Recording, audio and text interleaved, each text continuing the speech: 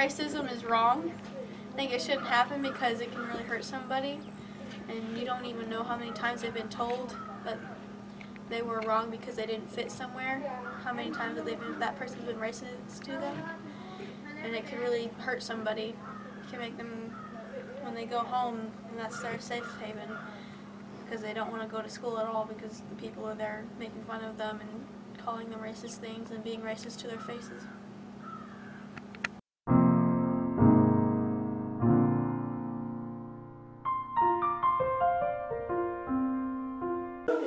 No, because even though their skin is a different color doesn't mean that they're not a human, and they still think the same way as humans. And Martin Luther King said that a person shouldn't be judged by their color, but how their character is.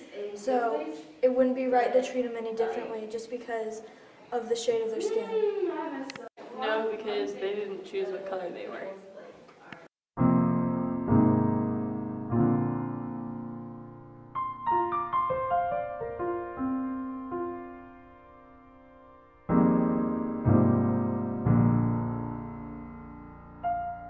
It's where people bully other people because of their color and what they look like.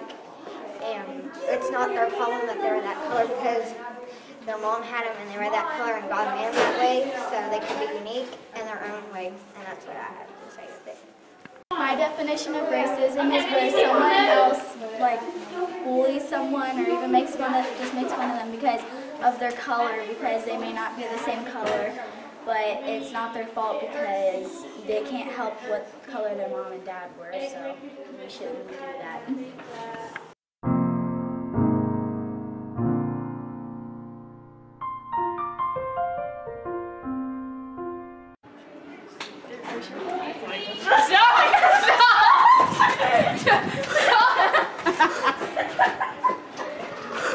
Are you done yet?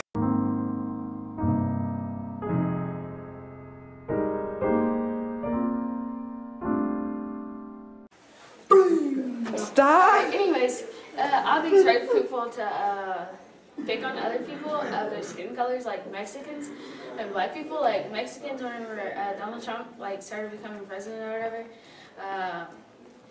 they were telling Mexicans that they were gonna go back across the border and stuff. And I don't think it's right for them to do that. Right? Yeah.